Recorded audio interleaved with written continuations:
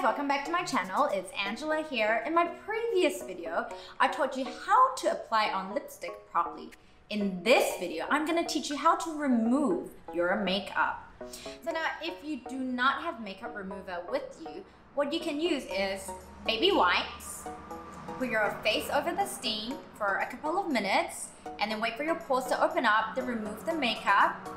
Or you can use, as they've said here online, baking soda with honey. Apparently that works too when you want to remove your makeup. Coconut oil, Vaseline, moisturize for a few minutes, then tissue off. So here are some quick tips for you to remove your makeup. But I do suggest you to go actually buy makeup remover. So make sure you always remember to remove your makeup before bedtime, or else your worst enemy is gonna come and visit you. Your pimples, all right? So here I'm using Chanel makeup remover and cotton. So cotton pad, dab a bit, and then what you need to do is press it over your lips gently for a few seconds, and then gently wipe it off. Now, sometimes you might not put enough on it, so you might have to turn your cotton pad. And then put some more makeup remover and gently press on it for a few seconds and gently rub it off.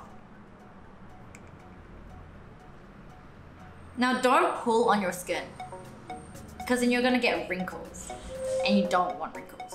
Because you're young and you're beautiful. Or you're old and still beautiful.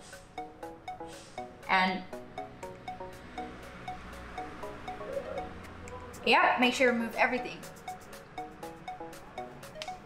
So I'm gonna use another one. Now you can use like circular motions to like remove your makeup, because it's better for your skin that way. So yeah, like that. Now if you want to go into like the details, you can use cotton buds and just dab your makeup remover onto it. Oh! And then just get her edges. Yeah, and it's clean. You can use the other side too. Mwah. So lastly, make sure you remember to exfoliate your lips so that they stay smooth for that selfie. You can also use lip balm at all times, Vaseline on your lips, and make sure you drink lots of hot water or cold water, as long as it's water, so you stay hydrated at all times, so your lips don't appear dry or cracked, and that's just not a very attractive look for a girl or guy to have.